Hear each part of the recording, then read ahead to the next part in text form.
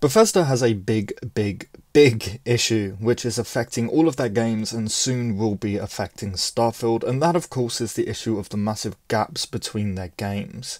Skyrim released 11 years ago, over a decade ago, and we still know absolutely nothing about the Elder Scrolls 6 besides the fact that it's in early development. Surely the Skyrim grandma will be an NPC in the game, which is fantastic to hear, and the game might be set in Hammerfell. That's all we know officially. Fallout 4 released in 2015, 7 years ago, nearly a decade ago sort of, and the only thing we know about Fallout 5 is that it's coming after the Elder Scrolls 6 at some point, so it's probably a good 10 more years away, give or take.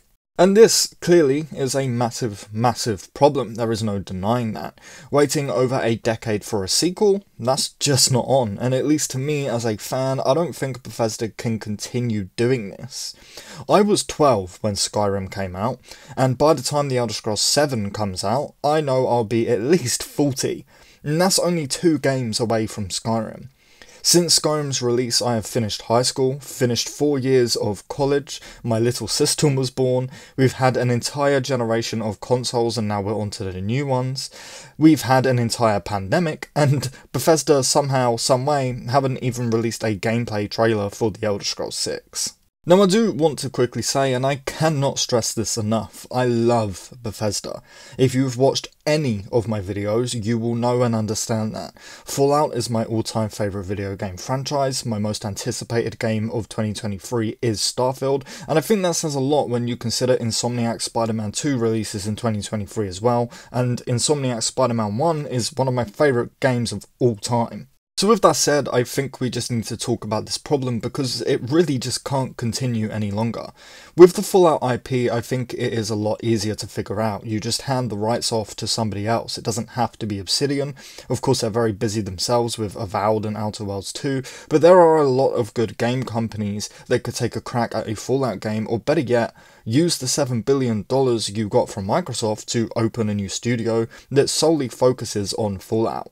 They make Fallout 5 and then move straight onto Fallout 6. Honestly, Bethesda Game Studios has 3 studios already, so I can't understand why one studio doesn't work for one specific game. One could work for Elder Scrolls, one for Fallout, one for Starfield, and that just makes sense to me. We could be getting these new games every 4 to 5 years. Obviously, I'm not a game director or a company owner, I've never made a video game in my life, so please correct me if I'm wrong, but why wouldn't you do this? Having 3 dedicated studios work on one specific IP just makes the most sense to me. But again, I don't know anything about the business side of video games, I just know how to play them. But on top of all of this, why not expand the genres a little? Obviously you have to keep the mainline Elder Scrolls and Fallout games single-player open-world RPGs, but you can expand the spin-offs. Imagine a Fallout story-driven game, nothing big like 20, maybe 30 hours long, and you're just playing the story of one dedicated character set in the Fallout universe. You could make it about a ghoul who slowly becomes a ghoul more and more throughout the entire story of the game. You could tell a really engaging and heartbreaking story like this. Or even smaller things like a Fallout Lego game. I think a few of us, if not all of us, have seen this new Lego fan game being created by Thrill the Will. I think it just looks absolutely amazing and I really enjoyed the demo of it and I can't wait to see where it goes. But again, why doesn't Bethesda just sell the Fallout IP for a year or so and allow another company to make things like this a reality, not just a fan game? Even the teams working on Fallout London, why not say, hey, we'd love to hire every single one of you, I mean we do have $7 billion in the bank, and help you a little bit with this project and release it as a full game spin-off. We can split the costs or work out the costs or whatever, right? Now with that, I do understand that, you know, it's a mod and Creation Club proved that nobody wants to pay for mods, but what I'm saying is with people from Bethesda helping with more money for the Fallout London team to create the mod with, they could potentially turn Fallout London into a full lore-friendly game. Again, maybe that's not possible, I don't know anything about this stuff, but my point is just that we can't continue waiting like 15 years for the next game in the franchise. Again, going back to Elder Scrolls, sure, we have Elder Scrolls Online, which I think is great, but it isn't really enough. Look, the reality is Bethesda need to fix this problem, because behind all the bugs and the Starfield delay and the bullshit they're doing with Fallout 76, which you all know I still love to pretend doesn't exist, Bethesda's biggest problem is the gaps between their games, and somehow Bethesda doesn't seem to realise that these online versions of their games, like Elder Scrolls Online and Fallout 76, doesn't really hold us, it doesn't fill that gap. I think everyone can agree they would never touch those games again if it meant they could play Fallout 5 or the Elder Scrolls 6 right now, and that's really the problem. Again, with Bethesda getting $7 billion from Microsoft, you'd think that they would have found a way to get these games out just a little bit quicker, but it seems like they haven't. And it's really important to note, and I cannot stress this enough, BGS games are not easy to create by any sorts of the imagination. It's not like Bethesda's just being lazy, they aren't. As soon as they were finished with Skyrim, Fallout 4 went straight into production. When Fallout 4 finished, Starfield went straight into production. Once Starfield is finished, Elder Scrolls 6 goes straight into production. You know, they work on these games endlessly. We all know about the time crunch at Bethesda Game Studios when that interview came out. Todd has said himself if he could find a faster way to get these games out, he would. If he could wave a magic wand and let the games come out right now, he would, but unfortunately they just can't. But look, with Fallout, I think it's genuinely quite simple. Just give the rights to somebody else for a while. You've done it before. Nobody's going to complain if you do it again unless you give the rights to, like, EA or something. As I said, it doesn't have to be Obsidian. There are plenty of amazing companies that would love to take a shot at making a Fallout game. Whether that's an RPG or a story-driven game like I mentioned earlier, who knows? With Elder Scrolls, it is a little bit different because Elder Scrolls has always been Bethesda. It's their baby. Whereas Fallout has been passed around a lot and wasn't even originally owned by Bethesda, so it's just easier for that IP because I think as a fan base we're just kind of used to it. But it also helps that Elder Scrolls Online actually still has thousands and thousands of players, good updates, and a super dedicated fan base. Whereas Fallout 76 is losing players, lacking in content, and so much more that I don't even want to get into because again, I just like to pretend it doesn't exist. Look, it just kind of pains me to know that in 10 years time I'll probably be making a Where is Starfield 2 video, right? And that's 10 years from now and the game is coming out next fucking year. I'm not expecting to see a sequel until the late 2030s at best, which is just absolutely ridiculous.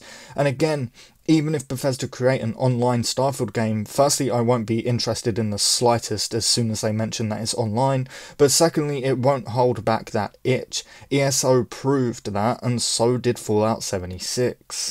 Look, the whole point of this video is to just say, yeah, this is a big problem and I think it's important for us as creators who focus on Bethesda to speak out about it. And I think that Bethesda really need to sort it out within the next couple of years at best, because they already have Elder Scrolls fans crying about wanting Elder Scrolls 6 and the Fallout fans crying about Fallout 5. And in just maybe 4 or maybe 5 years, they'll have to start dealing with the Starfield fans crying for Starfield 2. I mean, look, it's a big problem, which is why I wanted to discuss it. To me, the answer is right there. Use that Microsoft daddy money to open up a new studio dedicated to Fallout or another IP, while the other teams work on Elder Scrolls and Starfield. I mean, $7 billion is a lot of money. You could do it. I mean, shit, you could do it for less than $1 billion and it wouldn't even make a dent in your bank account.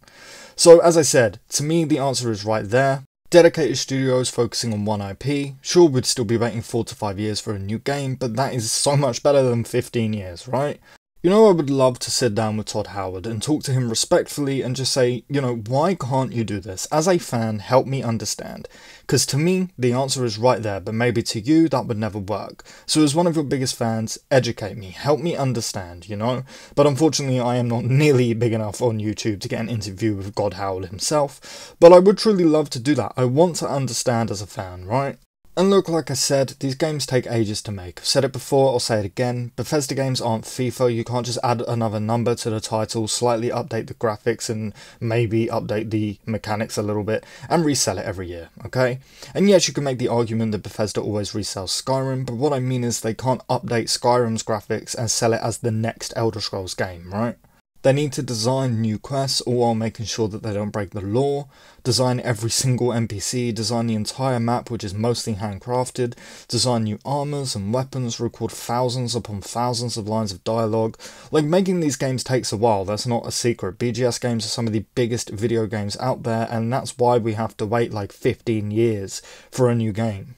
Again, I just think with dedicated studios for each IP, instead of working on one game at a time, they could have 3 separate studios all working together on Elder Scrolls, Fallout and Starfield, and we would get these games out quicker, and with $7 billion in the bank, I can't understand why we're not doing that already.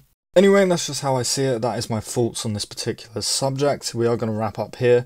If you enjoyed the video, please drop it a like. It really does help out more than you can imagine. And of course, if you want to stay up to date on Elder Scrolls, Fallout, Starfield, news leaks, discussions, and so much other content, just Bethesda content in general, please consider subscribing, because we do cover all of it over here, and I mean all of it over here.